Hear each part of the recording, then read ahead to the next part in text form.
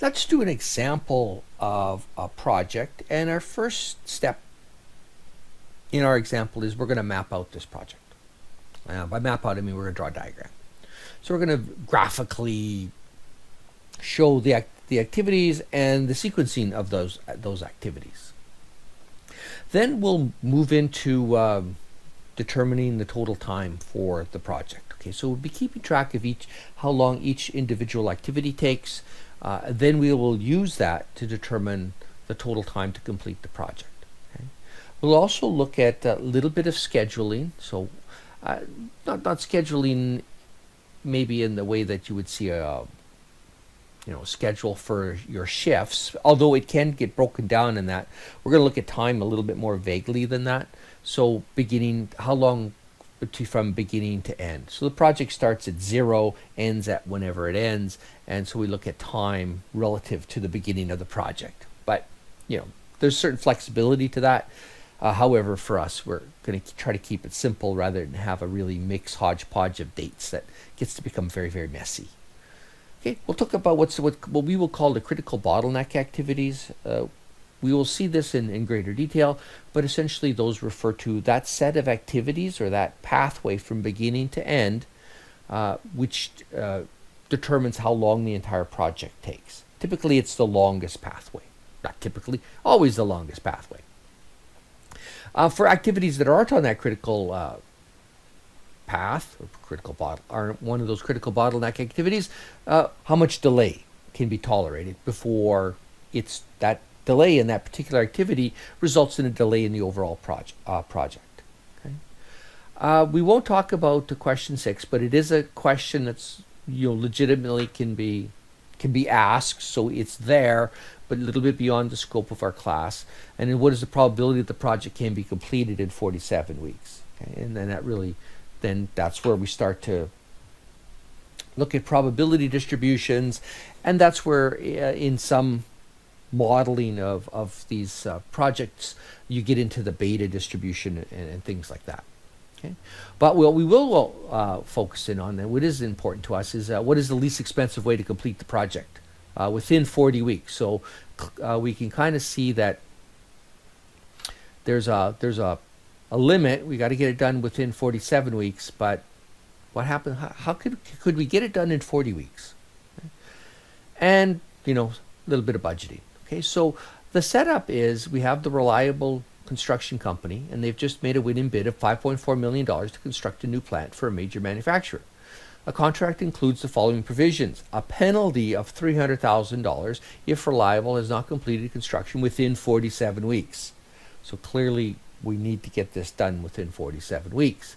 A bonus of $150,000 if Reliable has completed the plant within 40 weeks. We have two issues here. So first step in this process is to determine how long this project is going to take.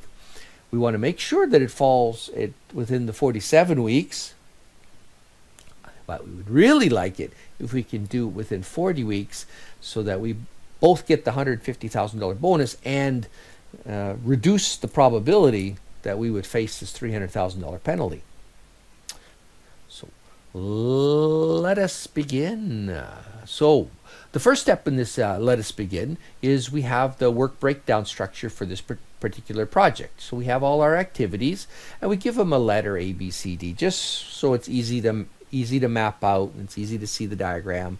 And so functionally it's very nice and clean that way. So we have certain activities and we excavate. Well, first of all, we're going to dig a hole, right? We lay the foundation. Right? If we start thinking about building a building, right? We got to think of, okay, we start with, got to dig something out, right? We lay a foundation and where we dug something out, just at the basic level. When we put up some rough walls, and on the sides we put up a roof.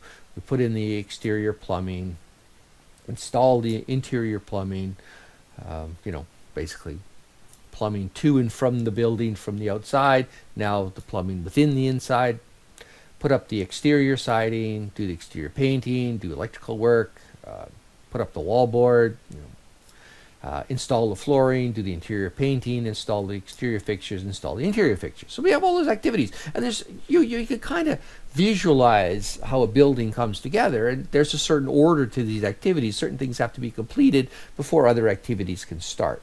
Okay? So let's start the process of mapping that out. Okay, so let's map out this project, and the first step in us mapping out this project is we are going to start with a start node. Right? We just need to know where the beginning is. That's it. Call it beginning, call it start, call it whatever you like. Okay, and just for formality, we could put that as the start. It starts at period 0. Okay, and it finishes at period 0. Okay? So it kind of starts and finishes at the same period, because it doesn't actually take any time. Okay. Now I notice I've left a little comma there. That'll come up later. So we're going to start we look at our set of activities, our set of our work breakdown structure, and we see activity A begins. Okay, cool. Activity A has no immediate predecessors. However, every other activity does have an immediate predecessor. So that tells us that A is the first activity. So I circle little A, and again, S is equal to A starts at period 0 and finishes, so an F, at period when? 2 weeks, because it takes 2 weeks to do that. So we go from the 0 week to the second week, and that's the beginning and finishing of A. Okay, so this might look a little bit. We're drawing it out. I'm explaining it on the next slide. It's a nice, clean picture of it. Okay, so if you're having trouble following along, easy, you can bounce around to the other slide and see a neater version of it. I look at activity B now, and activity B has one immediate predecessor, and that's A. And it is the only activity with A as an immediate predecessor, so that just tells me we just go straight to B. And B cannot begin until A has finished, so that the start time for B really can't be earlier than period 2.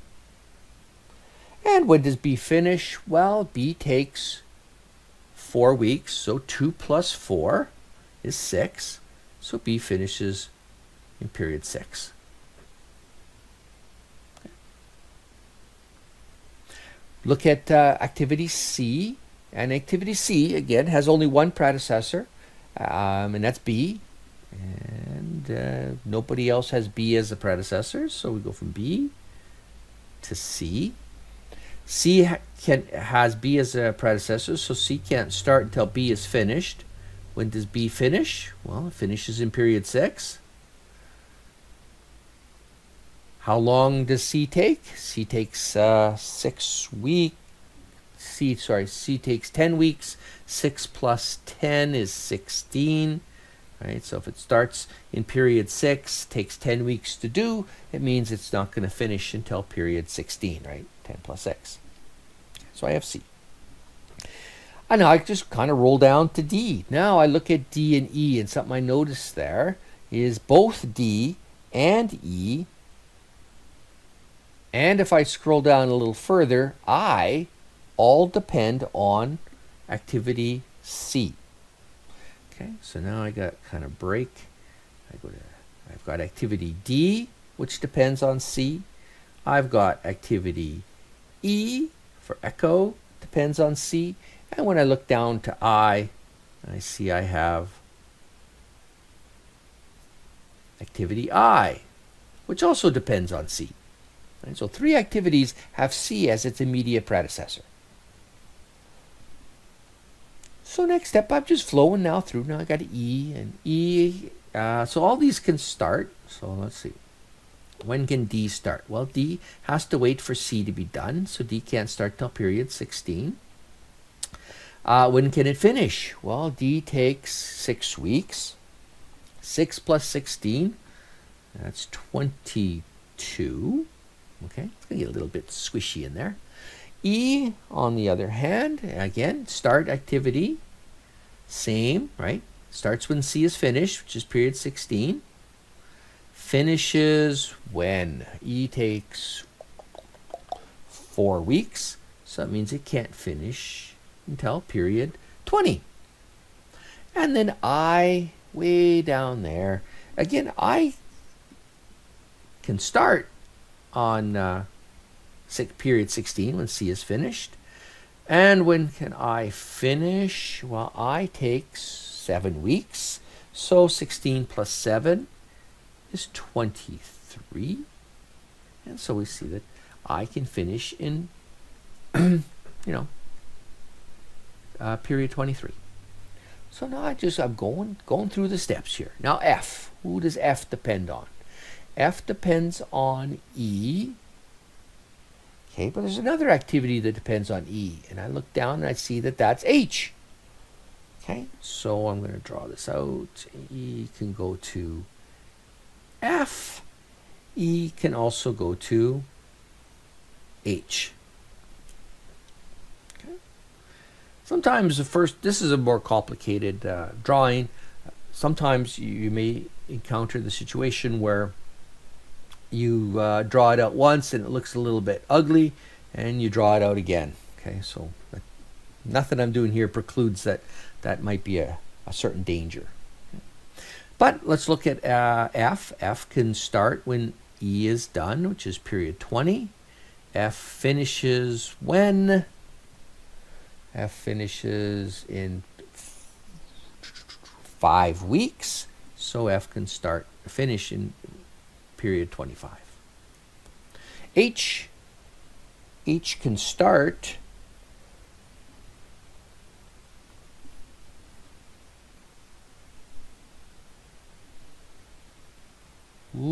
H is a tricky one. H depends on G. We haven't even talked about G yet. Okay, so H is up. H is a tricky one, so we have to hold out for H for just a second. And so let's go down to G. So I need E and G to be completed before H may begin, so I need to know what's going on with G here. G's immediate predecessor is D for delta. Okay, so I write D for delta is G. G goes to H. Okay. And what do I know about G? Well, G, when can G start? Well, G needs D to be done. So G can start in period 22. Finishes about 7 weeks later in period 29.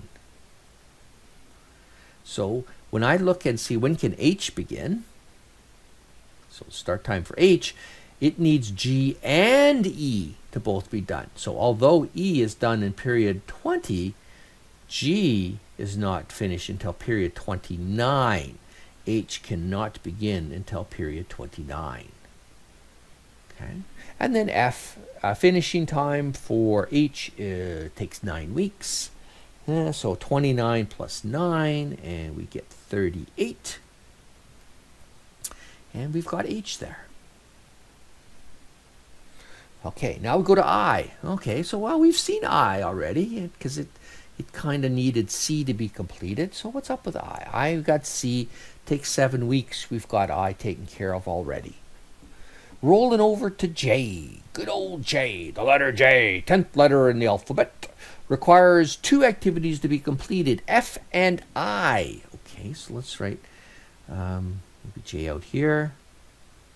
Requires F to be completed, requires I to be completed. Okay, so 2 predecessor activities. When can J begin? J can begin at the later of those 2, right, which is period 25. Finishes, well, how long does J take? J takes 8 weeks. J can then finish 8 weeks after period 25, which is period 33. All right, on we go. K depends on J. Hey, but I noticed that L depends on J as well. So let's go K and L.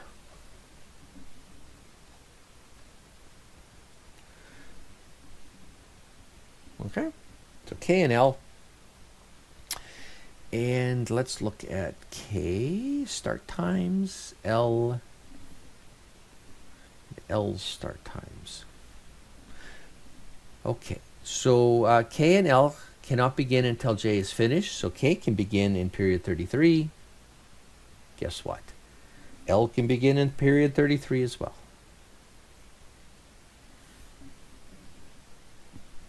How long does K take? How long does it go? K goes for 4 weeks, so it can be done 4 weeks after week 33.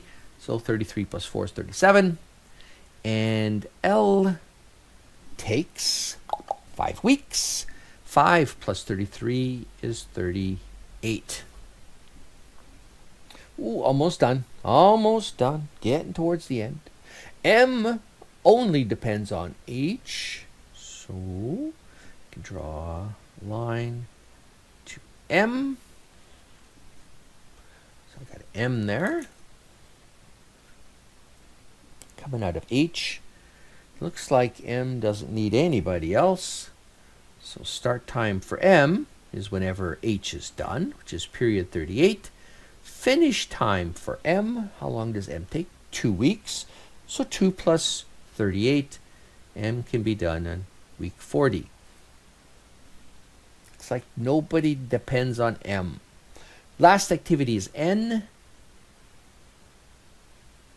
N depends on K. N depends on L. So N cannot begin until both of those are completed. And L is finished in period 38. K is finished in period 37. So N can start in period 38. And N takes 6 weeks. So 38 plus 6 is 44.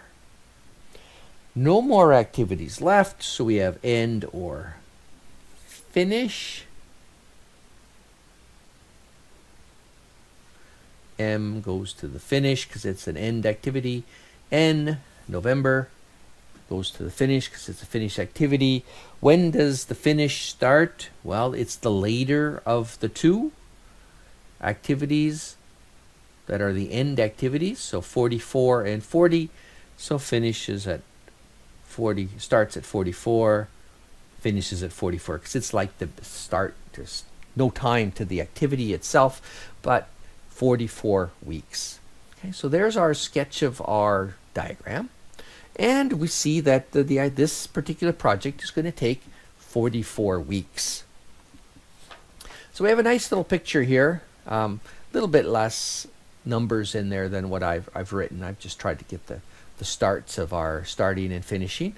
But there's our project network, and it roughly conforms with the project network that we had from before. Okay. But that I wrote out, sorry. Next step. Critical path. That'll be in the next set.